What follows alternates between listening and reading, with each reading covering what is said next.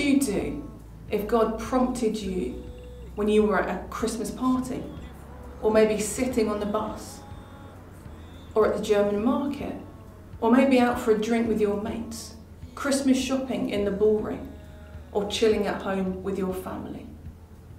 What would you do if God prompted you and wanted you to begin to talk to those people around you very gently about the true meaning of Christmas?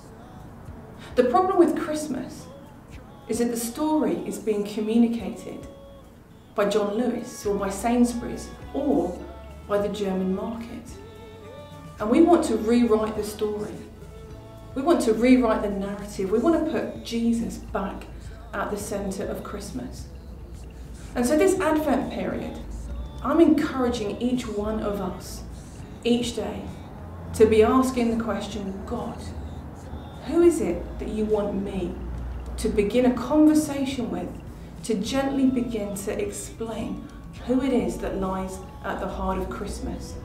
It might be our work colleagues, it might be our family, our friends. It might be someone that we've never met before. Maybe we're behind them in a queue or next to them on the train. Let's be bold. Let's be brave this Christmas. Let's get the true story of Christmas out. Let's put Jesus back into people's thinking.